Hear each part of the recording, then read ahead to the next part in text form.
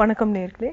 இன்னைக்கு நான் எடுத்திருக்கிற டாபிக் பாத்தீங்க அப்படின்னா, பெற்றோர்கள் நிறைய பேர் அடிக்கடி கேட்கக்கூடிய கேள்வி, குழந்தை நிறைய கெட்ட வார்த்தைகள் பேசுறாங்க வீட்ல அப்படின்ற மாதிரி சொல்லியிருக்கீங்க. இதுல குறிப்பா ஒரு சில பெற்றோர்களோட டவுட் என்ன அப்படின்னா, ஸ்கூல் ஸ்டார்ட் பண்ணதுக்கு அப்புறம் அதிகமா பேசுற மாதிரி தோணுது அப்படின்ற மாதிரிலாம் மென்ஷன் பண்ணியிருக்கீங்க. கெட்ட வார்த்தைகள் அப்படிங்கிறது குழந்தைக்கு அது கெட்ட வார்த்தை அப்படின்றது ஃபர்ஸ்ட் புரியாது.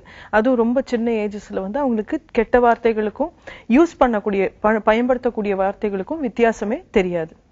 கொஞ்சம் ஏஜ் ஆக ஆக நம்மளோட ரெஸ்பான்ஸுக்கு தகுந்த மாதிரியும் சரி, மற்றபடி ஃப்ரெண்ட்ஸுக்குள்ள அவங்களுக்கு கிடைக்கக்கூடிய அக்செப்டன்ஸ்னாலையும் சரி, அந்த வார்த்தைகள் தொடர்ந்து பயன்படுத்துவாங்களா நிறுத்திடுவாங்களான்றது நம்மளுக்கு தெரியும். இதுக்கு ஒரு சின்ன உதாரணம் சொல்றேன். குழந்தைங்க இப்போ ஒரு சாதாரண வார்த்தையை யூஸ் பண்றாங்க. இப்போ தண்ணி அப்படிங்கிற வார்த்தையை பயன்படுத்துறாங்க அப்படின்னா, அந்த வார்த்தையை பயன்படுத்தின உடனே நீங்க ஒரு பாட்டில தண்ணியோ ஒரு டம்ளர்ல தண்ணி கொடுத்தீங்க அப்படின்னா, அந்த வார்த்தை தொடர்ந்து அவங்க எந்த சிச்சுவேஷனுக்கு பயன்படுத்தணும் அப்படின்றது தெரிஞ்சுப்பாங்க. ஆனா இதே வார்த்தை ஏதோ ஒரு மீனிங்லெஸ்ஸான ஒரு வார்த்தையை பயன்படுத்துறாங்க அப்படின்னா, அதுக்கு ரெஸ்பான்ஸ் கிடைக்கல அப்படிங்கும்போது நிறுத்திடுவாங்க. நார்மலா ஒரு மொழி வளர்ச்சி நடக்குது அப்படின்னா இந்த மாதிரி தான் நடக்கும். அவங்களுக்கு கிடைக்கக்கூடிய ரெஸ்பான்ஸுக்கு தகுந்த மாதிரி அது தொடர்ந்து இருக்குமா இல்லையான்றது நம்மளுக்கு புரிய வரும். ஆனா இப்ப கெட்ட வார்த்தைகள் அப்படின்னு நீங்க சொல்றீங்க. இது நான் அடிக்கடி பஞ்ச் டயலாகா சொல்லியிருப்பேன். கெட்ட வார்த்தைன்றது எதுவுமே கிடையாது, கேட்ட வார்த்தைகள் மட்டும்தான் இருக்கு. கேட்ட வார்த்தைகள் அப்படிங்கும்போது அந்த குழந்தைக்கு இந்த வார்த்தைகள் எங்க அவங்க மேக்ஸிமம் கேக்குறாங்க அப்படிங்கறத நோட் பண்ணுங்க. ஸ்கூலுக்கு போன உடனே ஸ்டார்ட் ஆயிடுச்சு அப்படின்னு நம்ம சொல்றோம். ஆனா என்ன ஆயிருக்கலாம் அப்படின்னா, இந்த வார்த்தைகள் ஏற்கனவே அவங்களுக்கு வீட்டுல பெரியவங்களோ இல்ல டிவில இருந்தோ அவங்க கத்துக்கிட்டு இருக்கலாம். இல்ல நீங்க மார்க்கெட்டுக்கு கூட்டிட்டு போகும்போது யாரோ ஒரு வார்த்தையை பயன்படுத்துறாங்க, அது காதுல பதிவாயிடுச்சு. அவங்களுக்கு அதுல ஒரு கியூரியாசிட்டி அதிகமாயிடுச்சு. இந்த வார்த்தையை யூஸ் பண்ண என்ன ஆகும், அந்த அங்கிள் கோவமா இருக்கும்போது இப்படி சொன்னாங்க, அவர் அந்த வார்த்தை சொன்ன உடனே மத்தவங்கள அமைதி ஆயிட்டாங்க. குழந்தை பல விஷயத்த அந்த வேர்டோட சேர்ந்து அப்சர்வ் பண்ணிட்டு இருக்கும். சோ இதை அவங்க புரிஞ்சுக்கிறது எப்படி அப்படின்னா, இந்த வார்த்தையை பயன்படும் போது இந்த ஆக்ஷன் நடக்குது. நம்ம இந்த வார்த்தையை சொன்ன உடனே தாத்தா நம்மளுக்கு சாக்லேட் வாங்கி கொடுத்துறாரு, இல்லைன்னா எல்லாரும் என்ன பார்த்து சிரிக்கிறாங்க அப்படிங்கிறது அந்த சைல்ட் சர்டன் கனெக்ஷன்ஸ் அதுல புரிய ஆரம்பிச்சுக்குது. இந்த மாதிரி நடக்கிறதுனால தான் அவங்க தொடர்ந்து அந்த வார்த்தையை யூஸ் பண்றாங்க. முதல் முறை அந்த வார்த்தையை அவங்க சொல்லும் போது நம்ம ரெஸ்பான்ஸ் கொடுக்கல அப்படின்னா அவங்க ஓ இது ஒண்ணுமே இல்லை அப்படின்னு நினைச்சு ஸ்டாப் பண்ணிடுவாங்க. பட் நிறைய டைம் என்ன ஆயிடுது அப்படின்னா, ஒரு வார்த்தை அதுவும் அவங்க அளவுக்கு மீறி பேசுறாங்க, அவங்க ஏஜுக்கு அந்த வார்த்தை கண்டிப்பா யூஸ் பண்ண கூடாது அப்படிங்கும்போது அந்த சைல்டுக்கு நம்ம எக்ஸ்ட்ரீம் ரெஸ்பான்ஸ் கொடுக்கிறோம். ஒரு சில சமயம் நம்மளோட ஷாக் இல்ல நம்மளோட கோபம் இல்லைன்னா நம்ம சிரிக்கிறதுனால அந்த குழந்தை என்ன நினைச்சுக்குது அப்படின்னா, நம்ம இந்த பெரியவங்க கிட்ட இருந்து அட்டென்ஷன் நம்ம பக்கம் திருப்பணும் அப்படின்னா இந்த வார்த்தையை யூஸ் பண்ண உடனே நம்ம கிட்ட அவங்க எந்த விதமான ரெஸ்பான்ஸ் கேட்டாலும் கொடுப்பாங்க அப்படின்னு புரிஞ்சுக்கிறாங்க.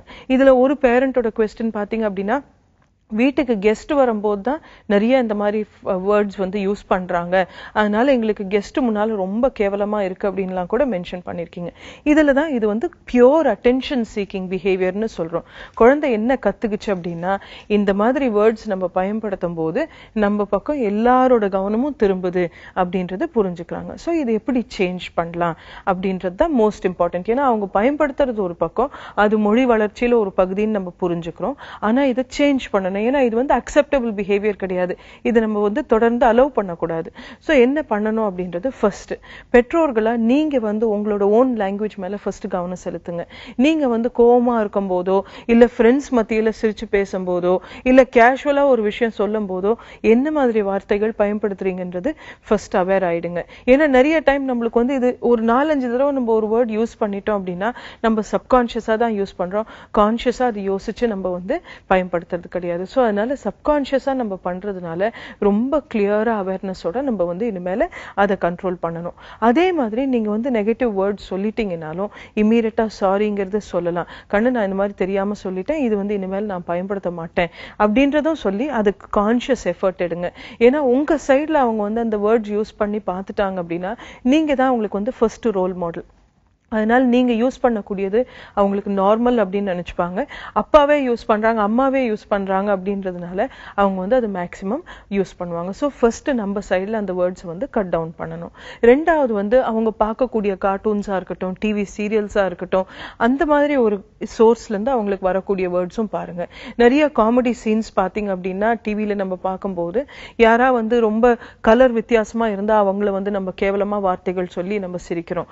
ரொம்ப குண்டா இருந்தா இருந்தாங்க அப்படின்னா அவங்களுக்கு வந்து சில வேர்ட்ஸ் வச்சிருக்கோம். இதே மாதிரி ஒரு சில ஜாதி இல்ல மதத்துக்கு வந்து நம்ம வேர்ட்ஸ் வச்சிருக்கோம். இதெல்லாம் சைல்டுக்கு வந்து நேச்சுரலா சென்சர் போர்டு இருந்தாலுமே டிவில இதெல்லாம் வந்துருது. ஆனா நம்ம என்ன பண்ணணும் அப்படின்னா சைல்டு இதை வந்து தொடர்ந்து பார்த்துட்டு இருக்காங்க அப்படிங்கறத நம்ம புரிஞ்சுக்கணும். அவங்க தொடர்ந்து பார்த்துட்டு இருக்காங்க அப்படிங்கும்போது அதுல எதுக்கு சிரிக்கிறாங்க அப்படின்றது சைல்டு ஒரு கனெக்ஷன் பண்ணுது. சைல்டை பொறுத்த வரைக்கும் சிரிக்கிறது அப்படின்றது நல்ல விஷயம் அப்படின்னு தான் நினைச்சுப்பாங்க. சோ அதனால ஒருத்தர் கேவலப்படுத்தி சிரிக்கிறாங்க அப்படின்றது அவங்களுக்கு வந்து பிரெயின்ல புரிஞ்சுக்கக்கூடிய சக்தி கண்டிப்பா இருக்காது. சோ அதனால நம்ம வந்து இந்த மாதிரி காமெடி சீன்ஸோ இல்ல அவங்களுக்கு கார்ட்டூன்ஸ்ல வந்து தப்பான வேர்ட்ஸ் யூஸ் பண்றது இருந்தாலும் நீங்க இம்மீடியட்டா அந்த ப்ரோக்ராம்ஸ் வந்து அவங்களுக்கு கட் பண்ணலாம்.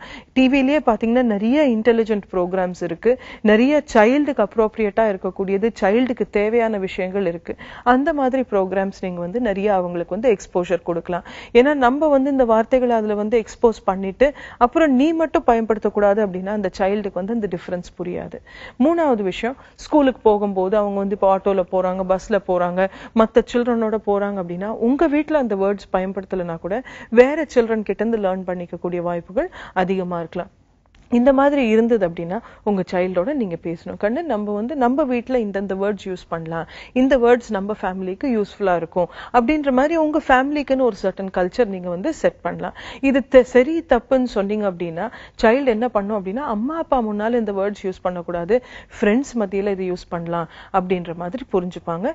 அது இன்னும் டேஞ்சரஸ். ஏன்னா அப்போ வந்து என்ன ஆகும்னா ஒரு மாஸ்க் மாதிரி உங்க முன்னால ஒரு நடிப்பு மட்டும் இருக்கும். ஸோ லாங் டேர்ம்ல நீங்க இதை மாத்தி அமைக்கணும் அப்படின்னா சோர்சஸை வந்து கட் பண்ணுங்க. ரெண்டாவது, அவங்க அப்படியே வந்து ஃப்ரெண்ட்ஸ் மத்தியில யூஸ் பண்ணி அட்டென்ஷன் சீக் பண்றாங்கன்னா அட்டென்ஷன் கட் பண்ணிட்டு உங்க ஃபேமிலிக்குன்னு ஒரு சர்டன் கல்ச்சர் செட் பண்ணுங்க. மோஸ்ட் இம்பார்ட்டன்ட், சைல்டுக்கு வந்து மத்தபடி நார்மலா உங்களோட கம்யூனிகேட் பண்றதுக்கு நிறைய டைம் ஒதுக்கி வைங்க. உங்களோட ஹெல்த்தியா அவங்க கன்வர்ஸ் பண்ணி கம்யூனிகேட் பண்றாங்க அப்படின்னா லாங் டேர்ம்ல அட்டென்ஷன் வந்து கெட்ட வார்த்தைகள் மூலமா அவங்க வந்து தன் பக்கம் கவனத்தை திருப்பணும்னு அவங்களுக்கு அந்த நீட் வந்து குறைஞ்சிரும். இது மாறுறதுக்கு கண்டிப்பா 3 மாசம் ஆகும். அதனால பொறுமையா நம்மளோட சைடுல சேஞ்சஸ் கொண்டு வந்து சைல்டோட பிஹேவியர்ஸ்ல எதிர்பார்ப்புகள் நம்ம வச்சுக்கலாம். மீண்டும் நாளைக்கு சந்திக்கலாம்.